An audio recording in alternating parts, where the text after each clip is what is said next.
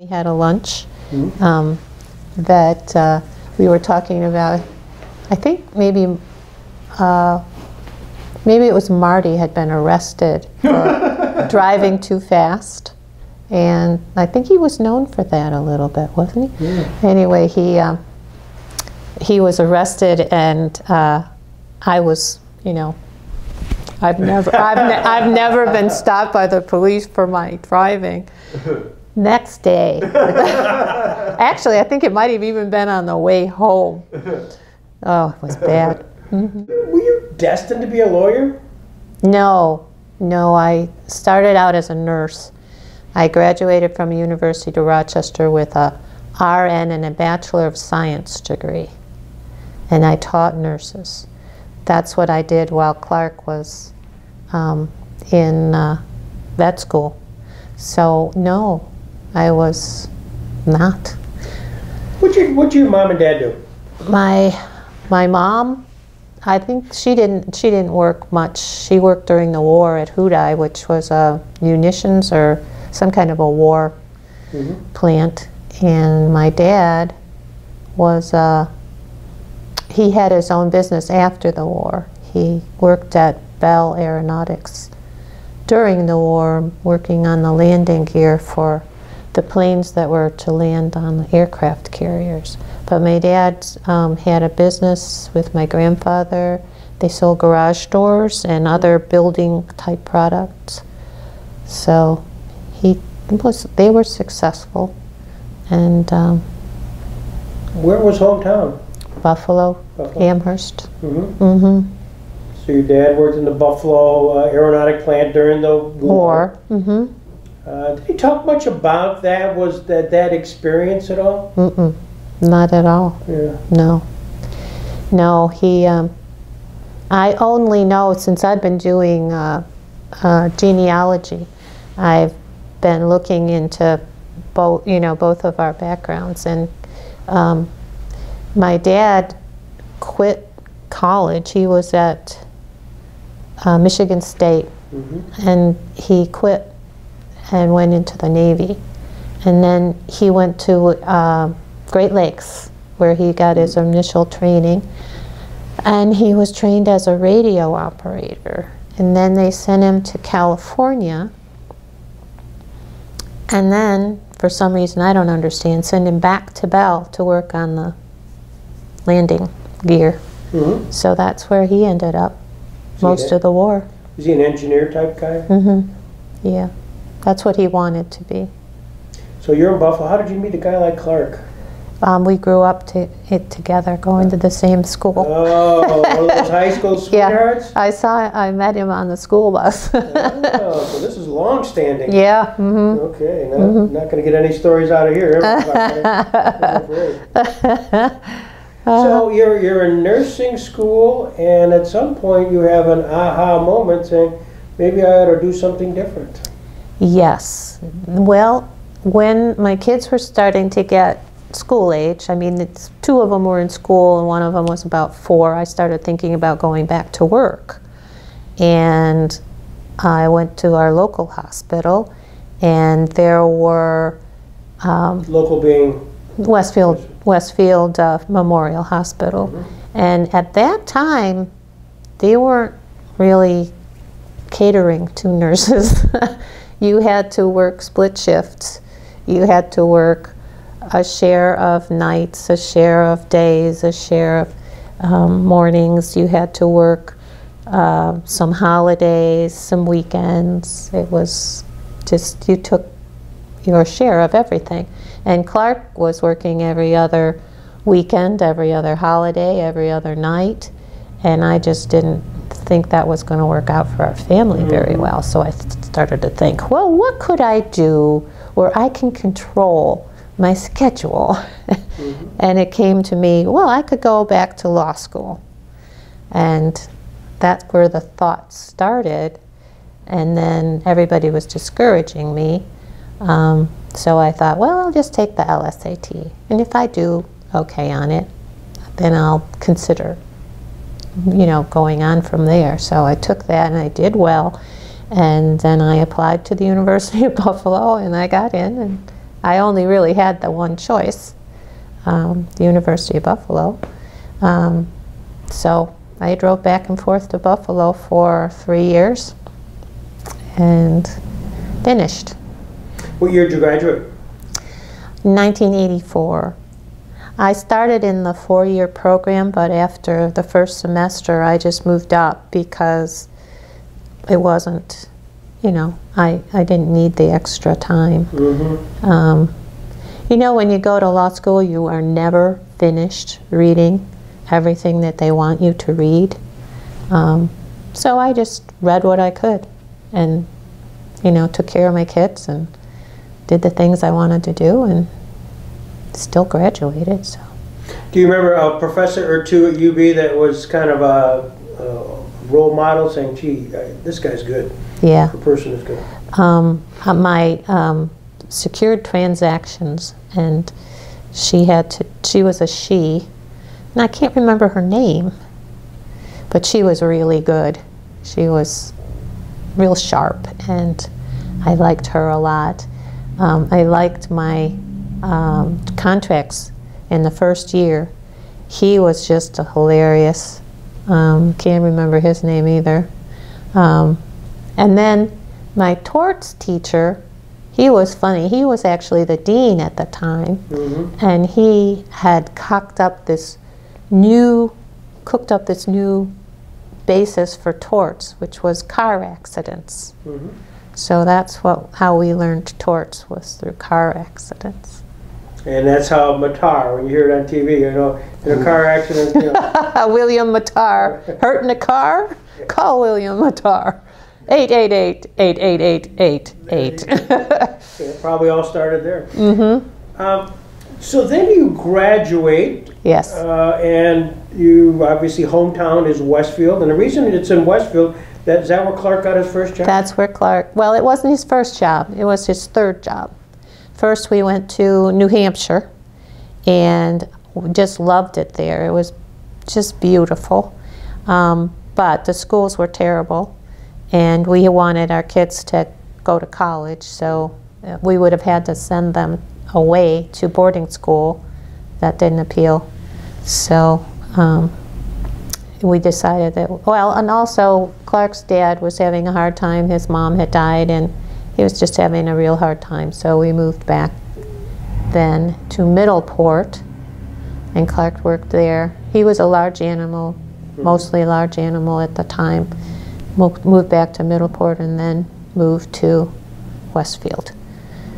And he was still large animal and small animal, but he, 1984, I think they went to just small animals because everything was turning into grape farms. Yep. We had to go farther and farther. So, yeah. No, existing practice, or did he start a practice? No, he started in Westfield. He started with Don Eno, Mm-hmm. and there was 2 before him. So the practice was actually established in 1945. Oh, a long-standing practice. Yeah, Same location. same location. Then you come back, obviously, having graduated from University of Buffalo Law School. And what was your sense about practicing? Were you thinking about hanging up your own shingle? And Yeah, I found a mentor in Roger Hammer, who was a lawyer in Westfield, thinking about retiring, starting to retire, and his idea was he had extra room in his offices, so he just let me use it. And I didn't have any secretary at first. I remember typing my wills on a regular typewriter, and you know how often you make a mistake and you start all over again. So yeah, but he was really good. He went with me on one of my first calls, which was 2 men in Brockton, toe to toe, going to kill each other over a cement pad in one of them's garage. The other one was accused of cracking, and so he went with me, and we kind of settled that little situation before there was any death. And he introduced me to other attorneys and to Judge Adams, who I told you about when I went in to meet him, and he said, "Oh, isn't she cute? Can we keep her?" So that was, yeah. And that was the way it was at the time, you know. So Roger, so you shared office experience, and Roger was sort of the senior mentor to you. Yes. What kind of practice did he have? He was mostly estates, Okay. Estate planning, estate administration, and that's where I kind of fell into that as being my major. I remember Michael Dunleavy. Okay. Do you remember Sure. him? He was in Northeast, and he was planning to also, you know, ally with Roger Hammer, because he was in Northeast and he wanted to come into the Westfield area, and he was bent on the fact that I had to have some experience in criminal law, and I had no intention of doing any criminal law. But anyway, he on his own gets me assigned as attorney of record for this guy in the prison at Westfield.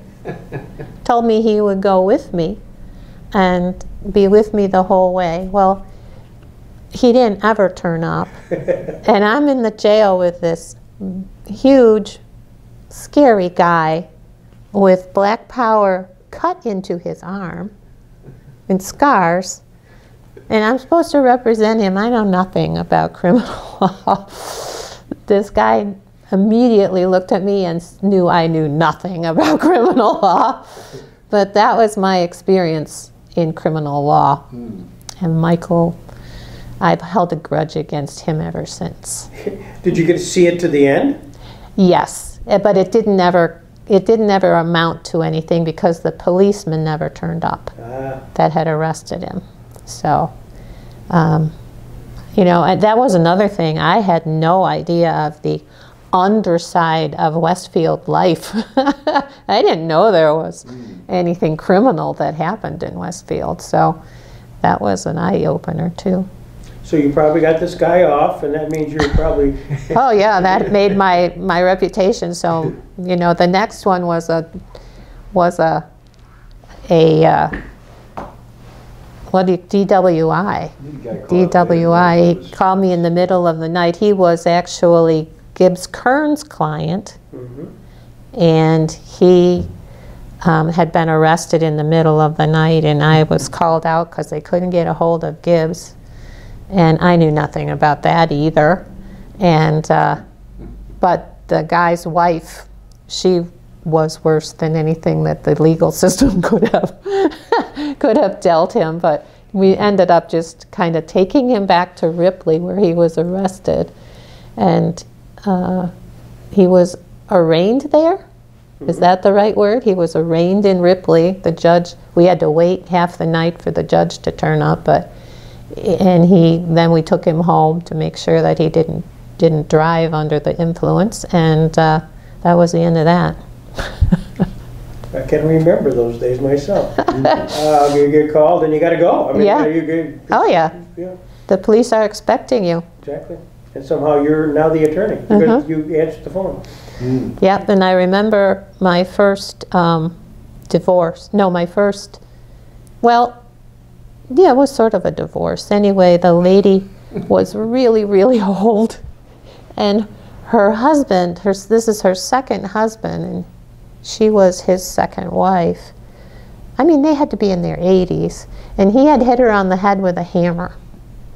Okay, and she happened to be the police chief's aunt, so he called me, and I'm supposed to do something about this. And anyway, it was just awful the whole way through. Jim Westman was on the other side, and you know, I tried to get him to talk about it, you know, and get the families together. to work it out because they couldn't live together. You know, this was obviously not a good thing. But no, he wanted her property, and she was, when they married, she had significantly more property than he did. And so, you know, they wanted that property. So anyway, that was just a horrible thing. So we turn up in court for the trial, and Jim Westman comes, and he's got 2 paralegals with him, and my client is a little old lady, and I'm with her, and she looks at them and she thinks that there's 3 against 1, and she wants to settle. So we settled. Yeah. I mean, I never got to have a trial. So that was your chance. That was my one chance. That was my family law experience. Did you find yourself in front of Judge Adams at all? Oh yeah. Yeah. What was the experience like aside from that initial conference with you and Roger? What was your experience with Judge Adams?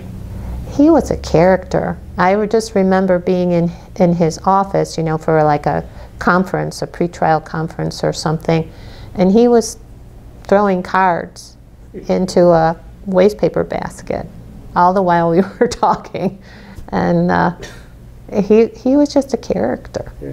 Yeah. We took him later on. Jim Summer and I took him to some of the meetings, some of the Northern Chautauqua bar meetings at that fireside, and we picked him up. He lived in a huge old Victorian house. Yeah, he was something. So, as far as your career, you're now sharing offices with Roger Hammer. Mm-hmm. At some point, I assume Roger retired? Yes, yes. I had worked up to where I had actually a computer and I had a secretary. Mm-hmm. while he was still there. Mm-hmm. And things he didn't want to do, he would give me. And every once in a while, he would give me one of his estates to work on. And so I did a lot of the basics of the estate work for him. And that's how I, you know, got to be knowledgeable about that. That was the area where I was most knowledgeable of anything. And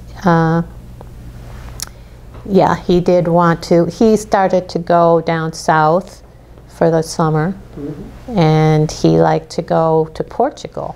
Ah. That was, he and his wife would go to Portugal. And so he was gone a lot.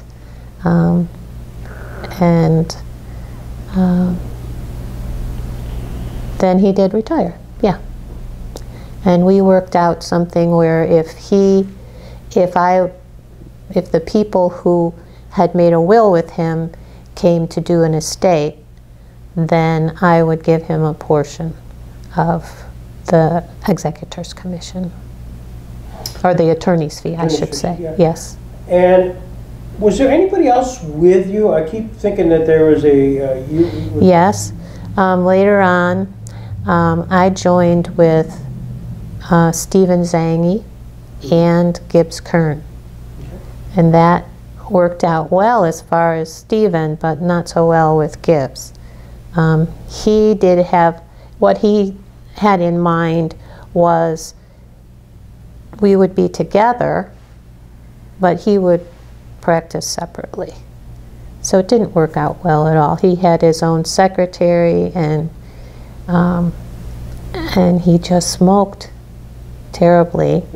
And Stephen's office was upstairs. I bought a house to have our office in, and Stephen couldn't tolerate the smoke up there. That's where they were both. They had their offices upstairs, and I had mine downstairs. And finally, we had to ask Gibbs to separate, which was, I mean, he still stayed there, and it was the same, basically, because he was working on his own anyway. What kind of practice did he have? Mostly DWIs. Okay. Mostly DWIs, yeah, in Westfield. And he didn't do much real estate. Stephen did lots of real estate. And Stephen was a very good lawyer. He could take anything and he would research it, and he wasn't afraid to take it all the way. I mean, he had, I don't know if you were familiar, but there was a man, I believe his name was Morrison or Morris, and he was a lawyer. He was working for Chautauqua Energy, or he was Chautauqua Energy, and he didn't like the sign on the church across the street. He thought it was too big, and his house was across the street from it, and he sued the church. And then Stephen represented the church, and he went all the way to the Court of Appeals, and he wasn't afraid of that. I mean, I would have been afraid. I would have had to ally myself with somebody who was more knowledgeable about that, but he wasn't afraid of any of those things, and he won, you know. So I admired him. You've mentioned names in the Westfield legal community. Gibbs Kearns, I remember him as a train aficionado. Oh, yeah. Yes, he would sit down there watching the trains go by. Didn't he own the station at one point, or had something to do with the actual Westfield station? I don't know. I don't think he owned it, but he might have. And the reason I know that could is have. My client, Dr. Randall Swanson, bought it. And Gibbs was always around. I'm trying to think whether he bought it from him or he was just there. With the hat and. He just wanted to make sure that, like, the interior wasn't changed, and that those bars that they had where the people who were selling tickets, that they would stay, because some of that stuff was still there. So I think that's probably where he was. He I don't know if he had enough money to buy it. I don't know. Maybe he was just a consultant or the Historical Society, yes. Whatever. I'm not exactly sure, but yes. He was a presence. Oh, yeah. Yeah. And then you mentioned Steve, of course, and yes. What other attorneys were sort of in that Westfield scene? Well, I mentioned Tony Rizzo once to you. He was a character. He was another older man like Roger, and I believe that he worked to the day he died. He had his clients. He was like an old Italian man, and there's a lot of Italian people in Westfield, and they would go to him. That would be their favorite. And so he had a good clientele. Was he by himself? He was always by himself. Yeah. He had a secretary who would protect women who went in, because he was the one that would chase you around the desk. So he had a bad reputation that way. Then there was Bart Shack in Westfield. He didn't move to Mayville till after, a bit later. And Jack Beckman. But there was a group at Brandt and Laughlin. I can't remember the first name of the... Laughlin. It was, Bob Laughlin. Bob Laughlin. Don Brandt. Yes, yes. I never knew Mr. Brandt. But I did know Bob Laughlin, because he would work there. And he wanted, when I first graduated, he interviewed me. He wanted me to come and work for them, and I was afraid of him. He was just not, I don't know, warm. My impression also. And kind of highfalutin kind of person. And so there was also another guy that worked there who was really nice, Jerry. I can't remember his name either, but he worked there at the same time. Jerry Hyde? Jerry, Was it Hyde? But, I mean, it was a Jerry it Hyde. might have been Jerry Hyde. And his wife. His nice wife? Yeah. Yeah, that was him. And also then eventually they had the woman, she became something in politics. She started there. Grace. Grace Hanlon? Hanlon. Okay. Yeah, she started there. I did not know that. Yeah, but that was after me. That was after I was established. So it seemed to me, Brandt McLaughlin Brandt, but they had an office in Westfield, office in Dunkirk, and that's ultimately an office in Mayville. Yes. Is that right? Yes. And guys in Dunkirk were guys like Peter Clark and Dick Whipple. Mm-hmm. And They were in Fredonia. They were Fredonia. Sorry, Fredonia. Mm-hmm. Fredonia.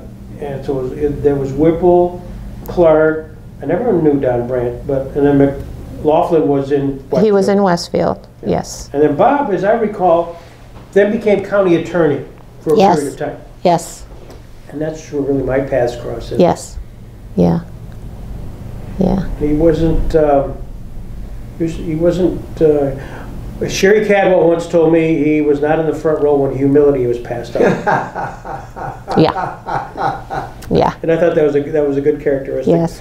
I just got the impression that I would be the girl. Mm-hmm. And I just didn't want to be the girl. And it's, they talk about the harassment a lot. And, I told you about what Judge Adams said. And that would be taken terribly today. Mm-hmm. But it just was part of the deal. There weren't that many women. And, we would sit in the family court or in the surrogate's court office waiting our turn, all of us together. And they were the boys' club, and they would say things that were kind of off color and not to you, but talking about their weekends and what they were doing and so forth and so on. And I can remember Jane Love and I sitting in the family court and saying that, well, we would look at each other and we'd just say, it's a symptom of testosterone poisoning. And we just let it roll off. Yeah. It's just kind of what you expected. But now, they would not be able to do any of that kind of stuff, and people would have, would have called them on it. But, to me, to Jane, to all of us, I'm sure to Cindy too, it was just, it's part of the deal. So you are now worked your way with a relationship with Zangi and Gibbs Kearns, and at some point enters Phillips Lytle and Jim Sommer. I kind of forget the complete story. How did that happen? Well, it happened through Francine Pearsall. She was doing our taxes, and she came to me and she said, this arrangement that you have is really disadvantageous to you. You're carrying these people, and at the same time she said, and I think I want to mention you to Brandt and Laughlin, or to Phillips Lytle. And I said, well, that would be fine, And that's how it happened. It's through Francine Pearsall. She knew Jim Sommer, and she must have mentioned that, I did mostly estate work, and I guess that's what Phillips Lytle wanted at that time. Mm-hmm. And so you came to my house and talked to me, and that's how it started. Nancy was grossing more than the two men she was practicing together. She had more output than the two. If I remember correctly. Yeah. I remember going down and visiting you, and I remember with Jim and how impressed, of course, we were. and it did fit a complete need. Jim was winding down. And Yes. at the time, and I don't think he wanted to be out of it, No. but he didn't want to do all correct. the stuff. And at the time, it was sort of myself. I was traveling back and forth from Jamestown to Fredonia, and a lot of real estate, a lot of estates, because they have a book of business. And with Jim sort of winding down, and I know Caroline Burke was coming down, but we knew that she was coming from Buffalo, and it just made sense that the two of you would become best friends, and then you came up, and so you worked out of the Fredonia office, right? Yes, I worked in the Fredonia office, and then eventually I spent a day in Jamestown as well. So, yeah, it was really nice. I had a wonderful time with Phillips Lytle. It was just, I liked all the people, and I wasn't being taken advantage of. What did you say? No more trips to jail. Nobody assigned me to criminals or anything like that. I could just do what I really liked. And you know what else was nice is Medicaid planning was very, very intricate and took a lot of time, and yet the people didn't have any money, so it wasn't a big money maker for the firm, but I was told I could go ahead and do it for clients, for clients of the firm, and that made me feel good, and I just had a nice time. How long were you with us? About 5 years, I'd say. 5 years? We still have a number of your wills here. I mean, they keep coming in. Nancy, Good. Yeah. Good. Yeah. And so you were there, and then sort of retired, didn't you, from there? Yes, I started to have problems with my eyes. That was the first that I knew that I had this condition, and I started to have problems where I wasn't being able to see very well. And you really have to spend a lot of time reading. So that's where I first was having trouble. Lots of headaches, and so I thought, well, I better do this before I make a mistake, do something in error. And was Jim still there the whole time? Yes. Yeah. Yes. Tell me about Jim Summer. Oh, Jim Summer was a wonderful gentleman. He was just, I don't know, you just admire him. Every time I think of him, I feel warm. He would hold your coat and put your coat on for you, help you hang it up, stood up at the table when a woman came or left. He was just, there was never anything untoward about him. There was no even gray about him. He was totally white. He took the cribbing well, because one time at the Christmas party, Peter Clark he was really funny, and he was the master of ceremonies, and he was picking on Jim. He always picked on Phillips Lytle a lot, but he was picking on Jim, and he was saying he wondered if he wore a pinstripe three-piece set of pajamas at night, because he was always dressed in his suit and or a sport coat and a tie, and he just, I would say I loved him. Yeah. He was a good man.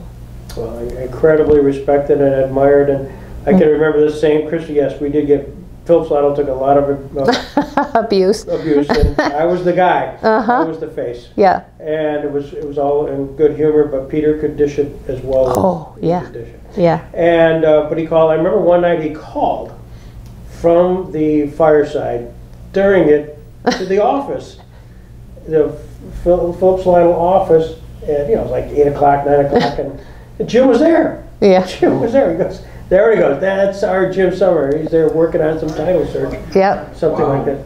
Yep. Yep. I remember one time we were doing a real estate deal, and this was before I was working at Phillips Lytle, and he called me up and he said his person was the buyer, my person was the seller, and he called me up to tell me that the lady didn't want to buy the house anymore that he was representing because there were snakes in the basement and they were eating the eyes out of the mice that were in the basement. And would we just be willing to cancel the contract? And I said, well, I'm sorry, but no. He said, I didn't think so. But he said I had to ask. My client wanted me to ask. So, yeah. So you crushed him. You crushed him. Nice, nice. Yeah, and I remember Caroline Burke as well. Is she still around? Still among us. And, is she still working at Phillips Lytle? No, Oh. she comes in occasionally, and you know, as the witness will, just like you do. Yeah, no, she seems to be fine. She was a wonderful person too. And Tim was there. Tim Eads. Tim Eads was there, and he was Tim. Just a very nice guy. He had a very loyal following as well in Fredonia. People that knew him because he grew up there, and so he had a lot of real estate work, and yeah, but he wouldn't let anybody help him. I don't think much has changed. No. But the three of you, which were the three resident lawyers of Phillips Lytle and Fredonia, had something in common. Yes, we all had the same birth date. And there was somebody at the office in Buffalo who figured out the probability of it, and it was like infinitesimal probability that would happen. It was really neat. I remember it was a birthday party, and Paul, I think it was Paul Zydock, maybe he was the managing partner, came down to the luncheon, and there was Jim and you and Tim, and he got up and spoke about that. Yep. And that was also the time where we had the surprise guest of Charlie Colasano. Yes, yes. I didn't know him very well. I just know of him, and I did meet him several times, but he had a wonderful reputation too, as a good gentleman. And if there was a guy who loved to have a stump speech, you know, you put him in a rotary, and he might have been a member, and you'd say, does anybody want to get up and give a 20-minute talk? That would have been Charlie Colasano. He was the different personalities, and that was the beauty of it all. The two of them were beautiful matches, but they were different personalities. And so, retired. Are you doing any law now? Are you monkeying around? Did you get your license? Yes. Well, no, I still have it, but I don't do anything other than, you know, free advice. People are always calling me to ask me for free advice, mostly about divorces, which I know nothing about. But so, having done a variety of things as a practitioner in Chautauqua County, you get asked to do family court matters, you're asked to do surrogate court matters, some law guardianships when you don't want to, but there you are. Was there a humorous story or unusual story or two that you dare share? Yeah. In family court, I'm representing this guy. Actually, I wasn't representing the guy, but he was part of I was representing the children. And he was being claimed to be the father of these children. And, you know, there was testing, DNA testing, paternity testing going on, and we were at family court. And there he stands up. Here we are, all standing before the judge. And what does he have on but a sweatshirt that says Stud Muffin?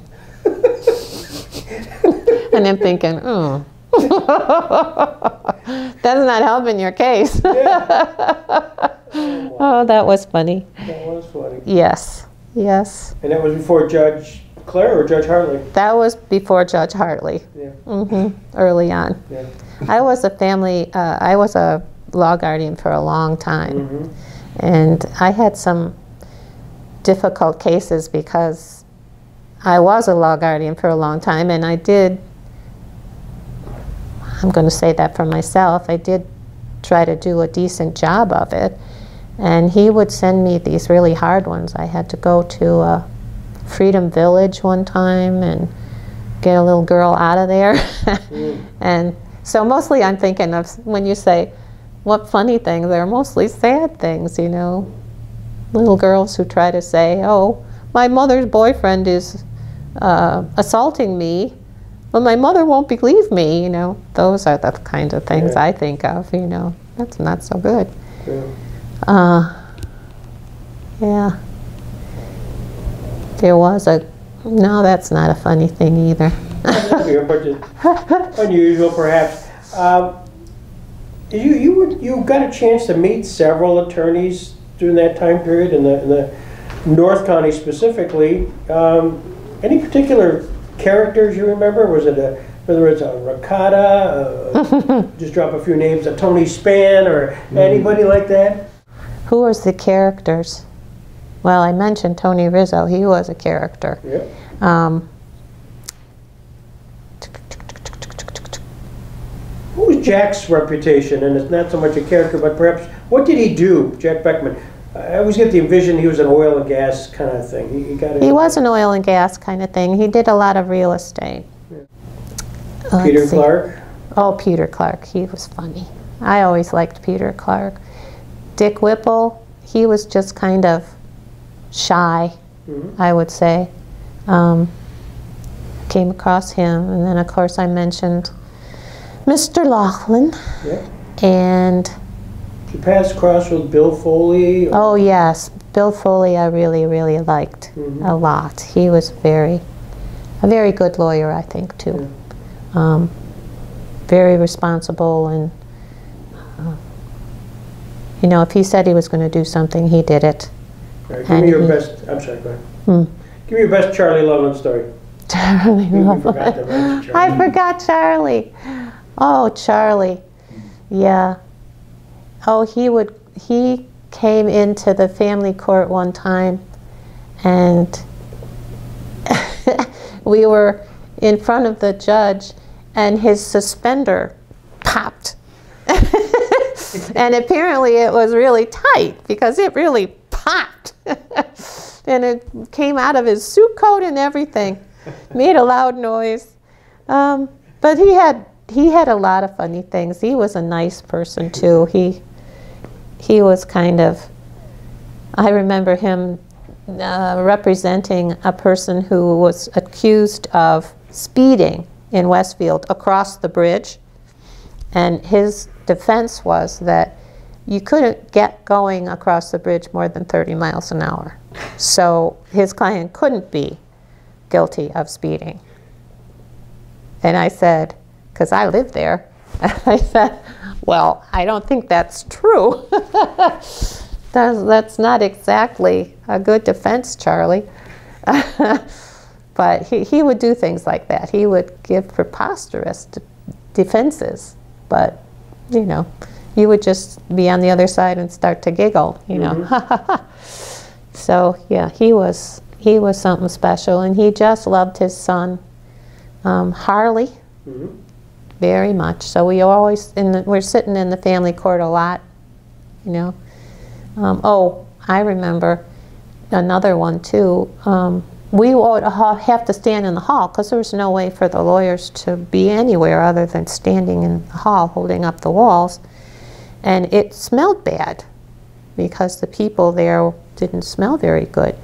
And he would go into, was it Sheila's office, and get the, she had this stuff, this smell stuff in her desk, and he would go out and he would walk and drip this stuff down the hall in front of everybody. It was, yeah, he was a character too.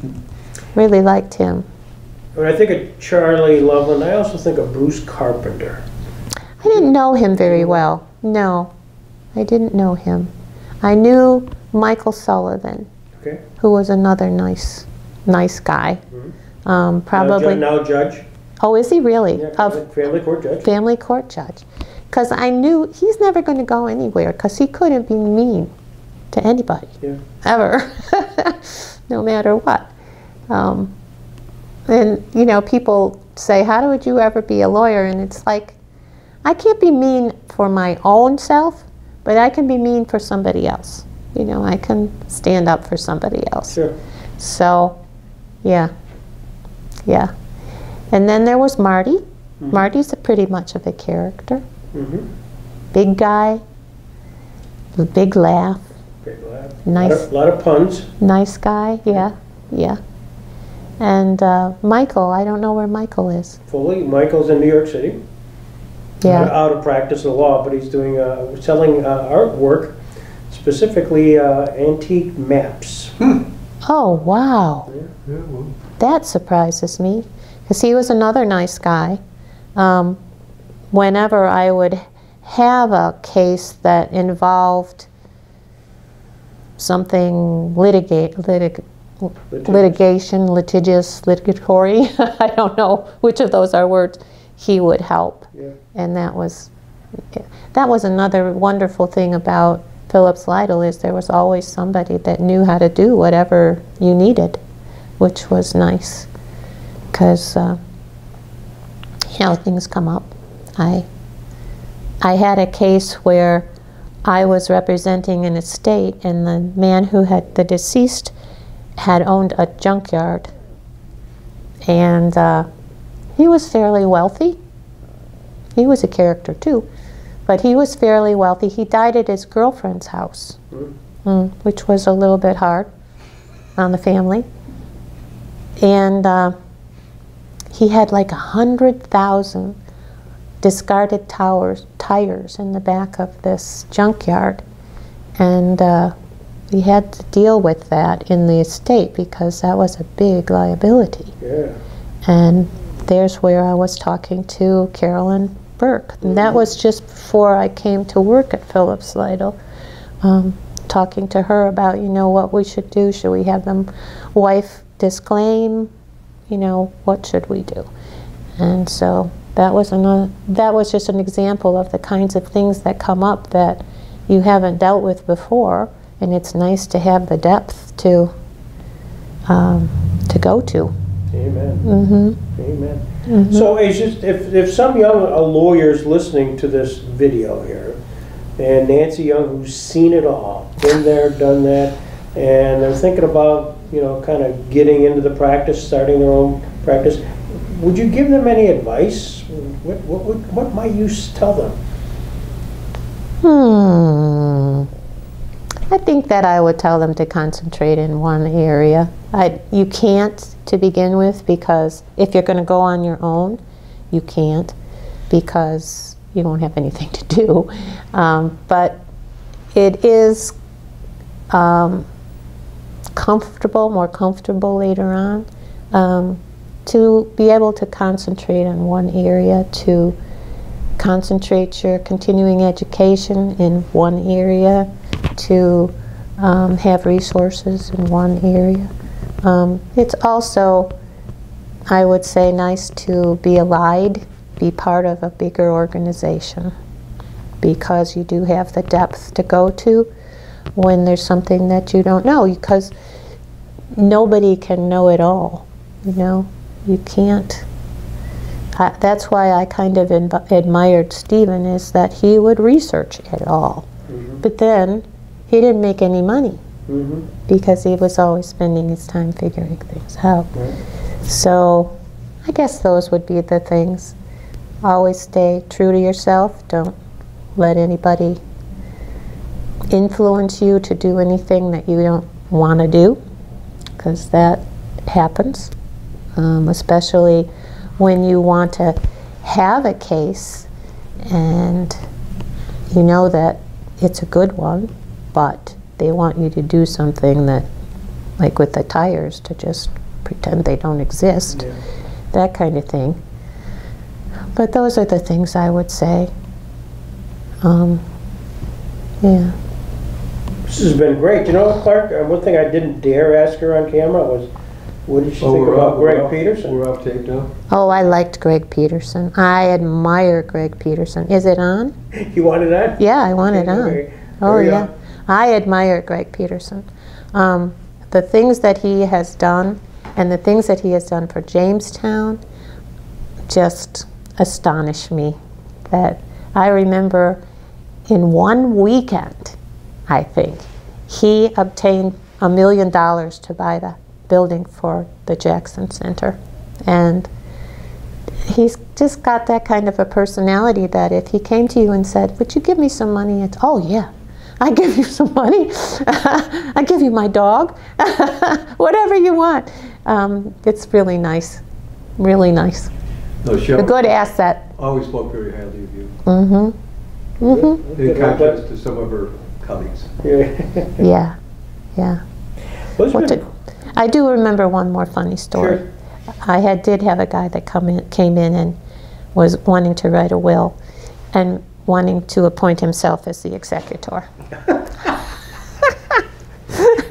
Now that's magic, man. Yeah. That is magic, if you can pull that off. I really had a hard time explaining to him why he couldn't be the executor. But that was funny. Yeah. Mm-hmm. That's a good thing to end on. Mm-hmm. That's great. Thank you, Nancy. This has been great. Oh, it's really a good thing.